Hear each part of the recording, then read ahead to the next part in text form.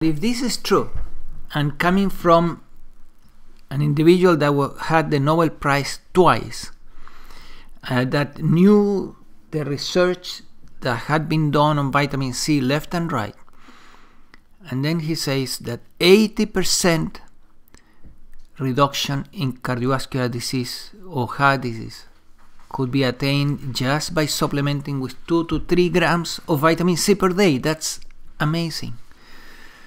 So what are we waiting for? Heart disease is the #1 killer in the United States.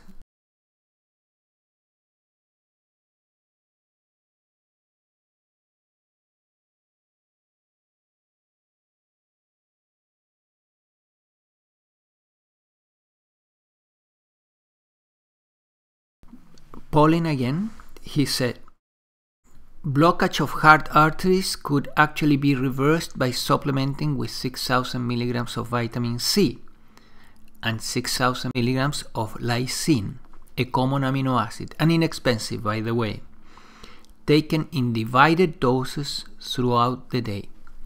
So now we're talking, just not prevention, but actually reversing atherosclerosis. That's pretty challenging. And 6 grams of vitamin C, easy, that's not the problem. And 6 grams of L-lysine, that's not difficult either. L-lysine, you can buy it also in bulk, in a powder form. It's inexpensive, it's an amino acid.